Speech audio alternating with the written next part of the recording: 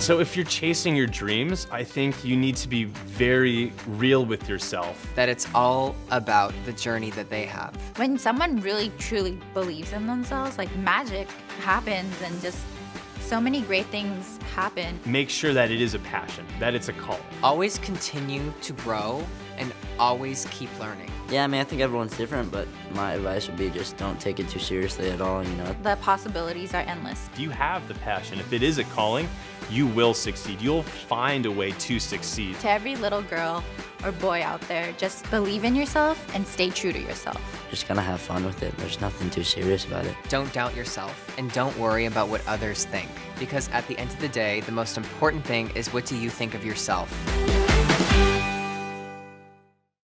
Hey there, thanks for checking out CNBC on YouTube. Be sure to subscribe to stay up to date on all of the day's biggest stories. You can also click on any of the videos around me to watch the latest from CNBC.